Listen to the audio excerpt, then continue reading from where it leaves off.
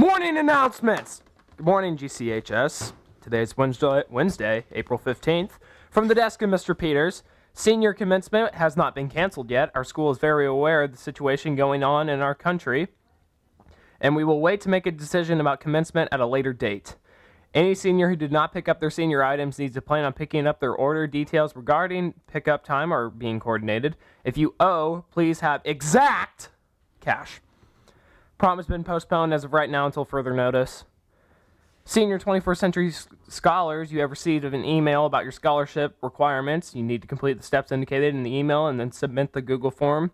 Any questions or concerns, email Mrs. Hurd. Per Mr. Peters, our administration will be working on dealing with issues we are having with remote learning. Understand this is our first time doing this, and they're going to contact families and work with teachers on issues that may come up. Spring academic team participants, listen up. The Regional Academic Super Bowl has been changed to an individual competition. Please read your email from Mrs. Swank for details and respond today.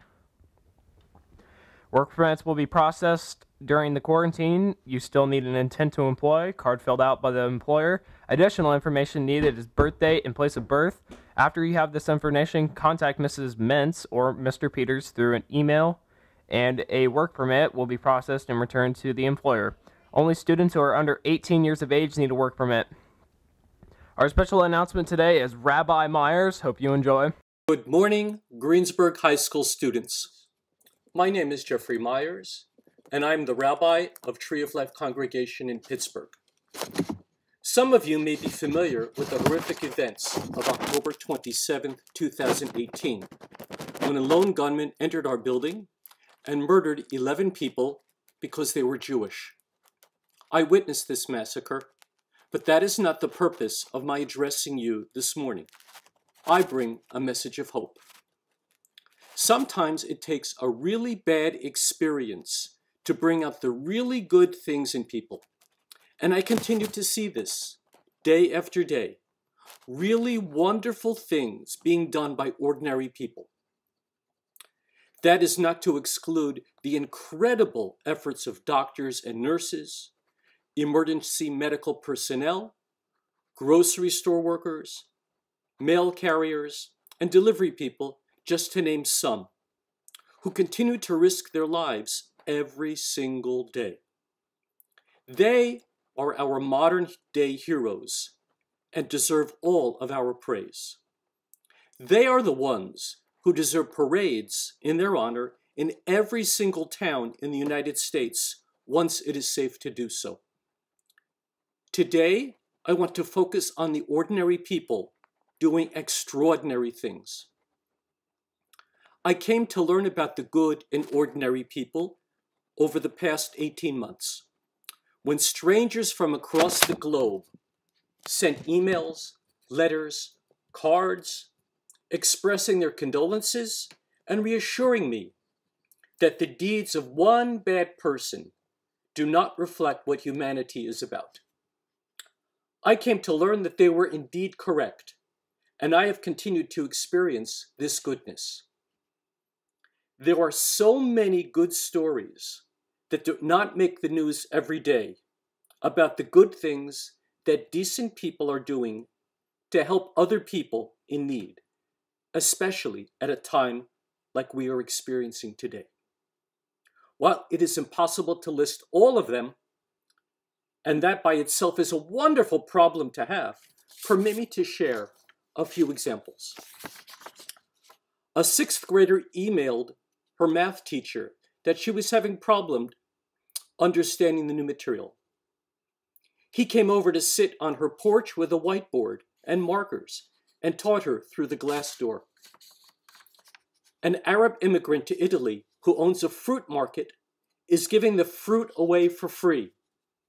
The sign outside his store reads, "You welcomed me to this country 10 years ago.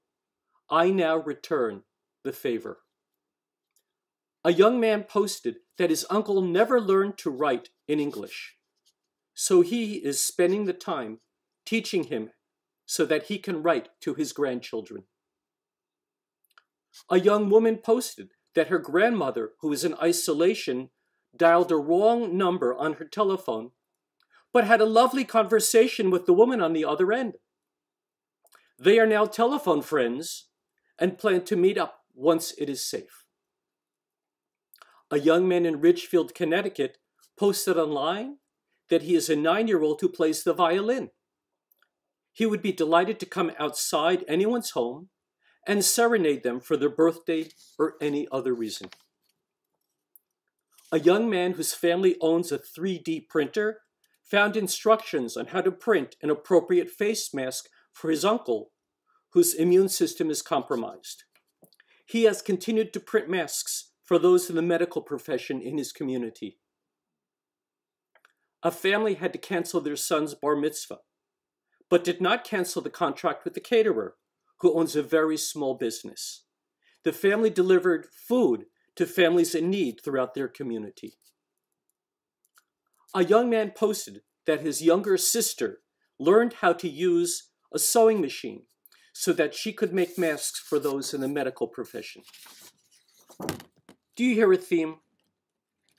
All of us are capable of doing extraordinary things. The people that I just mentioned do not have superpowers in the way that the Marvel Avengers do, but they do have superpowers that every one of you also possess. The power to care and do something about it. We might be physically distanced from each other, but that does not mean that we are socially distant from each other. Are you ready to admit that you have this superpower and will use it to better your community? That's the challenge I extend to each of you today.